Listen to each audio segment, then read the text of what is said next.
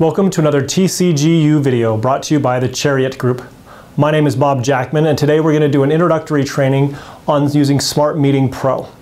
So the smartboard that you have may look different than this, but if you're using the business enterprise software Meeting Pro, the principles behind it are going to be very similar. To turn on your smartboard may depend on the board and the room that you have it in. So this one has a power button on the left side here. That power button may be in a slightly different place depending on the model that you have. However, if that is integrated into a room system, there may be a panel on the wall or on the table or somewhere that you need to turn on your smartboard. So you'll need to look at your IT people as far as how that works in your particular space. Once it is turned on, you may need to log into the computer. There may be some information your IT people have for you as far as logging into the computer. But once you're in, you should see Meeting Pro. And so what happens is the default mode here is the whiteboard. So what I'm seeing right now is the whiteboard. I can switch to desktop if I come up here. So up here on the left side on the top, we've got desktop and whiteboard. And those are the two main things that we're going to look at today. If I click on desktop, I see my desktop just like I normally would. I can open up programs, do everything that I normally would with my computer on this desktop view. And then when I go to whiteboard, I have basically a whiteboard space. And so I can pick up either of the pens and just write in this whiteboard space. Okay, and so that allows me to write on it just as I would a whiteboard. So going on beyond the basics, we're going to go into the whiteboard first, then we'll come back to the desktop and some of the things that you can do there. So in the whiteboard space, I just pick up my pen and I start writing. Some of the boards on the bottom will have these buttons, the different colors. So you've got black, red, green, and blue. And as I hit those different colors, that will allow me to write in those different colors. So it allows me to really easily change colors. So if I need to change that color a little bit. The other thing I can do with this meeting board space is once I fill up my space and I start running out of space, all I need to do is touch with my finger and I can move that space around. So that gives me the ability to continue to get more space to draw and to write and to share my ideas. So that's kind of nice because I've got basically an infinite amount of space here that I can continue to write. If I want to get a second page, I can do that as well. At the bottom, you can see I've got one page here. If I hit the icon that looks like a page with a plus sign, that will give me a new page, and then I can go and start writing on that new page. So you can have as many pages as you need to, and now I can go back to that first page by clicking on that first page, and now I'm back to that first page, and again, use my finger to pan around the space. Okay? If I want to, I can take two fingers. Let me put my pen back here. It just magnetizes there. I can zoom in or out on this space as well. So I can use two fingers to zoom in or to zoom out. So now that we've got a little bit more than is visible, I can zoom out slightly and start to see all of that content together. But then I can still zoom back in and fill in some of the details if I need to, and then zoom back out again to see all of that. While I'm zooming and panning around, I have what's called the radar view over here to the right.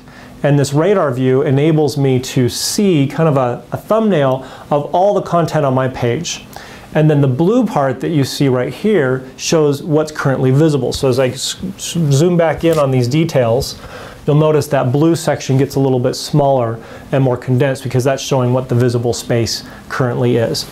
And then I can use my two fingers to zoom back out and see that as well. Okay, so that's how the zooming and the panning works. Okay. While I'm also in this mode, if I were to click on something, so I need to make sure to click on the writing itself, not like in between the writing, but on the writing itself. If I click on something, you'll notice it's selected. And so with that selected, you can see that border around it. I've got some of these extra things. I've got this one on top to rotate and resize and all that. Once I've selected it, if I put my finger, now I'm moving that piece of content. Whereas if I click outside of that, I'm moving the space. So even if I put my finger over the green, if I just click and move, I'm panning. But once I've clicked it once to select it, now when I put my finger on that and move, I'm moving that piece. That can be a part that gets really confusing for some people is they go to move something. What happens is they'll touch it, but not really, and then they'll go to move it, and then they can't figure out why the whole space isn't moving. They're just moving that one piece. And that would be why. So you want to watch to make sure as you click on something that you're not selecting it and then trying to move around. Okay. So this mode is called pan. If you notice on the far left here, I've got my tools. And so this first tool that we're on right now in the default is pan. And again, that allows me, as I touch the board, to pan that space around. If I go to select, now as I click and drag, I'm creating what's called a selection marquee. And what that enables me to do is to select multiple objects at the same time. Now I don't have the option, as I do that, I'm not going to be moving things around, but if I click on this green, it enables me to move that. So rather than moving the space, if I touch and move, I'm going to move an individual object. The cool thing about the select as well is I can select multiple objects and move them together as a group, which I cannot do that during in the pan setting. Once I've selected multiple objects, I can also hit one of these drop-down boxes and I can go to grouping and I can group them together. So if I've got a section that really goes together, then I can go back to pan, and then when I select that group, I can move it because it's now grouped into one object. Okay, so that's the difference between pan and select. Next we've got pen. So if I click on pen, I get again the different colors of pen and also the different sizes. So if I come in here and select green thick, it'll allow me to write that way. And so if I want thicker, I can write thicker that way. I also have highlighters that I can come in and highlight. Okay. For some reason, sometimes what will happen is I'll go and select a pen and I use my finger and it doesn't want to write. If you pick up your pen, usually if you come in and select the pen that way, oh, where'd that go?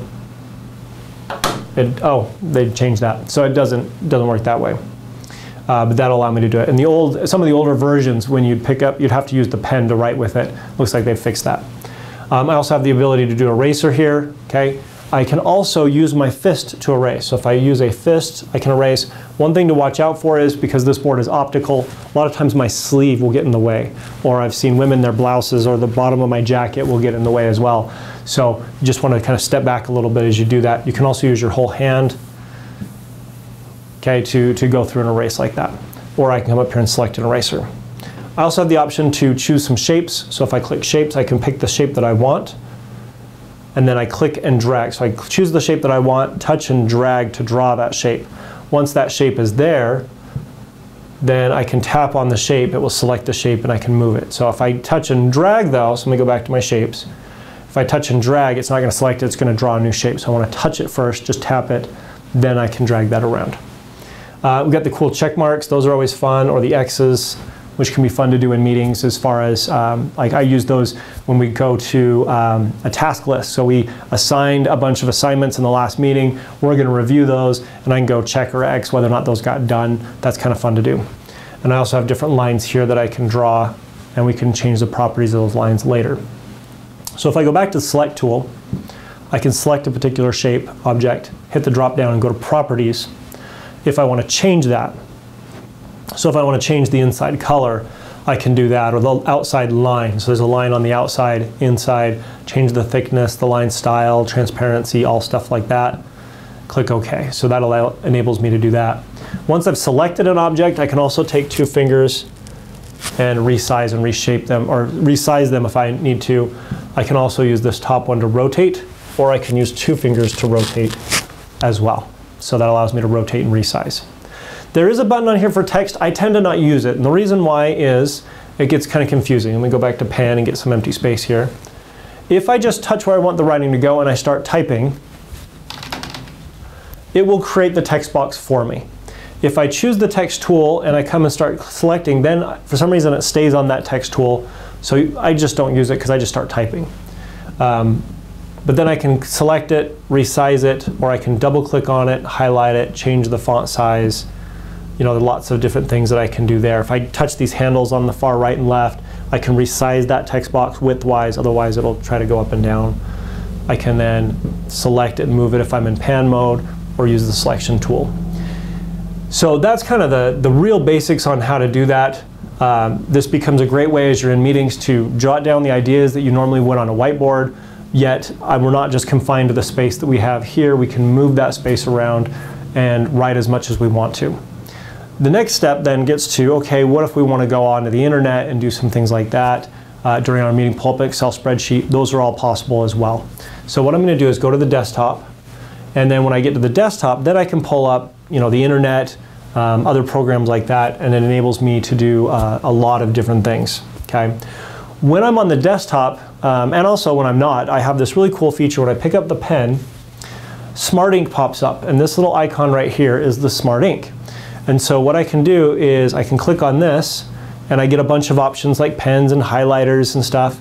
So if I pick up my pen, that enables me to draw over this. So we can be, maybe we're talking about Google's page here, and I want to make some comments. We want to move this over to here. Whatever it is we're doing, we can collaborate on that.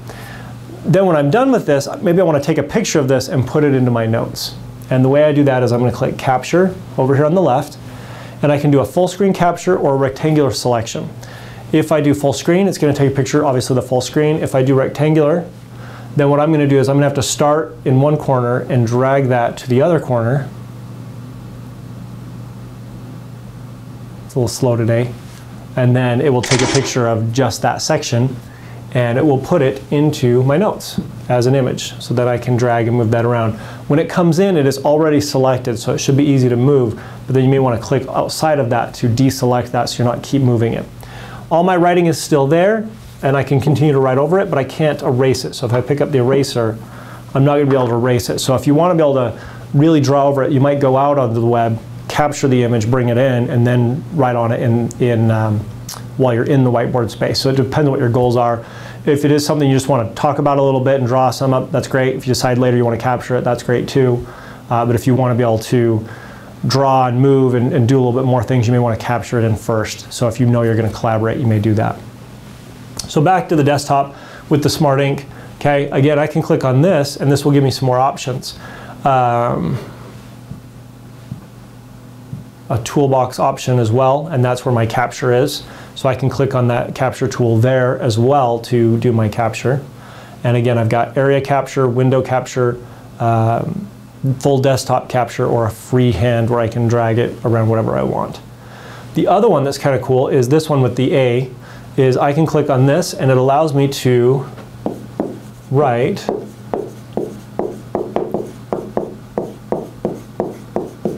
So I can write something and it will convert that to text for me. And so when I have it converted to text, I can edit them. You see some pen editing gestures here. So I could circle this C, and then I can say I want a capital C, and it will replace that. Okay? Or I can strike through like the, and it will get rid of that. Or I can do a little caret like this, and it will insert, and I can draw a vertical line, a lot of space. So those are the 4 editing gestures that I can do. When I'm happy with it, I hit the check mark, and it says, where do I want that? I'm going to say right here, and it's going to be as if I clicked and typed it right there. And so that then takes us, to search for that or whatever that typing may be. So that enables us to just handwrite things in there. I could bring up an on-screen keyboard, but I find it a lot easier to write and convert it to text that way. It seems to be a little bit faster most of the time. And then again, once I'm there, I can go back and forth between the whiteboard and the desktop just by clicking up here on the left side. So that's the basics. That's the basics of how to use your, oh, there's one more thing I want to mention. So let's go back to the whiteboard. When I'm all done with my meeting, we've captured all this. I want to save this or email it out. I've got a couple of options there. I can do File, Save, Save As. I can save it as a meeting profile, which is a .fcw. And what that will do is that'll save it into a format that we can open up again and edit later. Now you do need to have there is a version that you can install on your computer, your desktop computer, to open up those files. But a lot of people won't have that already installed if they don't already.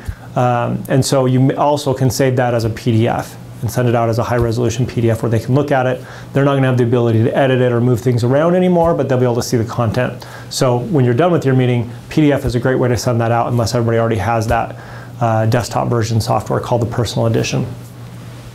I can also send to mail recipients. So if I set up the mail properly into in here, it can have it set up to email that out. So I could type in the email addresses, and we'll have other videos that show some other ways that you can email that out.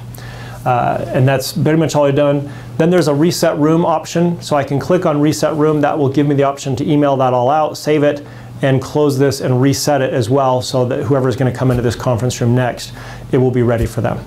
So that's it. That's the basics of using Smart Meeting Pro. We've got the whiteboard space. While you're in the whiteboard space, just pick up a pen and start writing. You can use your finger to move it around. You've got the select and the pan are the 2 different options as far as moving the space around or moving objects around. We also have the shapes text. You can just start typing and it will put the text for you. I can go to the desktop, and that's the same as if I was on my computer. I can pull up pretty much any program, pick up a pen and start writing over it with the Smart Ink, as well as convert writing to text and insert the text on there. We'll have more videos on some of those other features a little bit more in the future. So keep watching, and thanks for watching. Don't forget to share.